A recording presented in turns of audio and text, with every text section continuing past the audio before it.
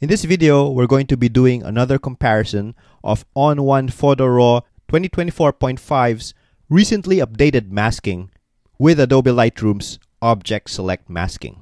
Which one is better? That's what we're going to be answering in today's video. While Adobe has been getting a lot of negative press these days, credit has to be given to the company for being the first to implement object masking, which they did way back in October 2022 when Lightroom 12 was released with Select People, Select Objects, and Select Background. For the longest time, they have been far and away the leader in AI object masking, and even after ON1 released Super Select AI a year later, there was still a wide gap between Lightroom and the rest of the field. But this year, ON1 has further upgraded Super Select AI, so now the question has to be asked, have they caught up to Lightroom, or is Lightroom still the far away leader? To do the comparison, let's first work with this image, which I used in my last comparison video. In that video, every editor, including ON1, had difficulty getting a perfect selection on the tree, as you can see here. Let's see if Lightroom does a better job. First, let's try selecting the boat. Next, let's select the tree.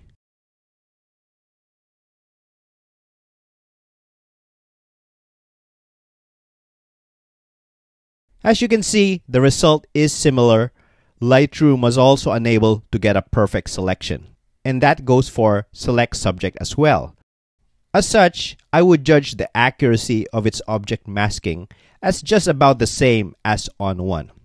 Lightroom, though, has an advantage in that it allows you to refine the object mask with other tools with Select Sky, something ON1 does not have.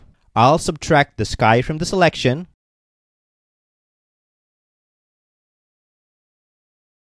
As you can see, the mask is now perfectly fitting.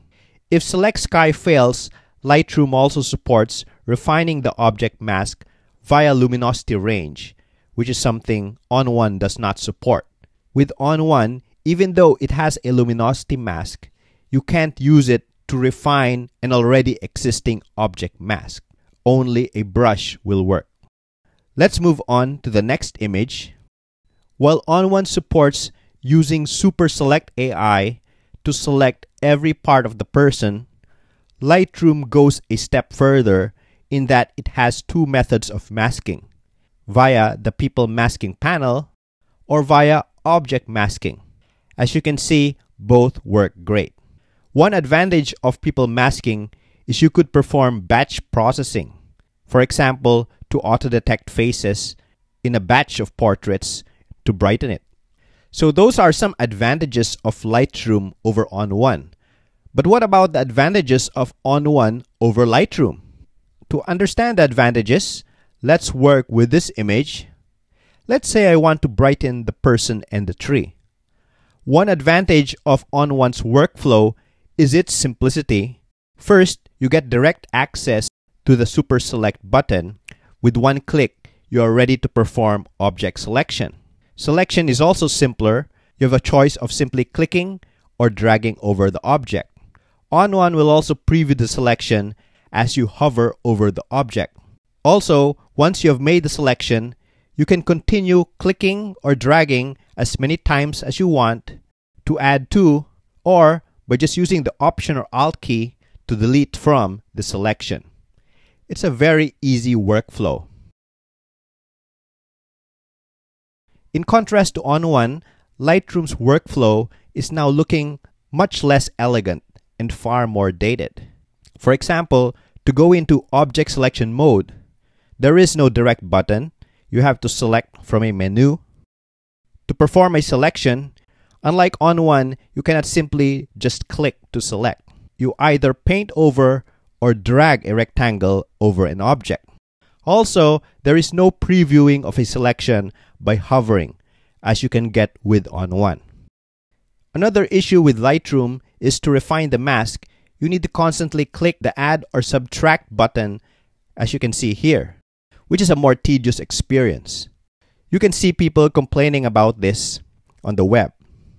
Also, as you create or refine multiple masks, Lightroom will add a multitude of layers, sublayers, and thumbnails to the interface, which quickly becomes very complicated to look at.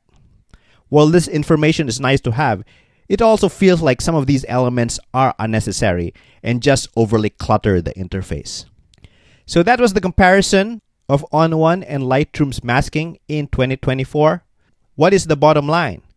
While Lightroom still has the more sophisticated masking system through its unique select sky, select subject, people masking, and masking operations, if we are just focusing in object masking performance, which is the most important type of masking, I think ON1 has certainly caught up. I didn't detect any significant difference in masking accuracy.